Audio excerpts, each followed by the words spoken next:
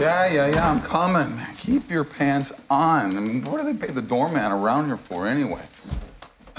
Okay, yeah, come on in, come on. You're drunk? Oh, you can't pull the wool over your eyes. The basic tenet of Christianity. Whoa.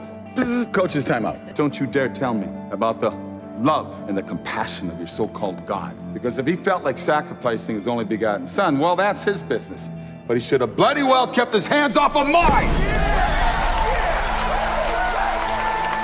What do you think it does to the boys to take the death of their brother and use it as part of your carnival act? Pays the bills.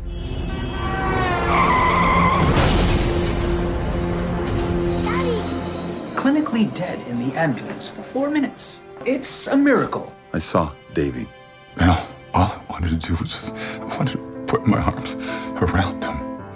I don't know what to do with it. You've gotten the best scientific explanation. It hasn't brought you any comfort. Would you consider consulting a different source?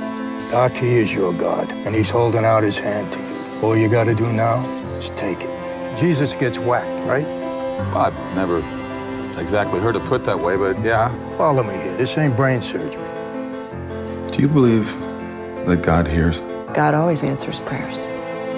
Sometimes we just don't understand the answers.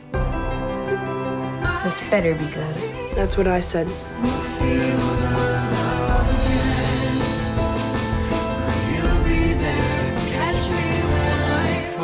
I don't want to lose you.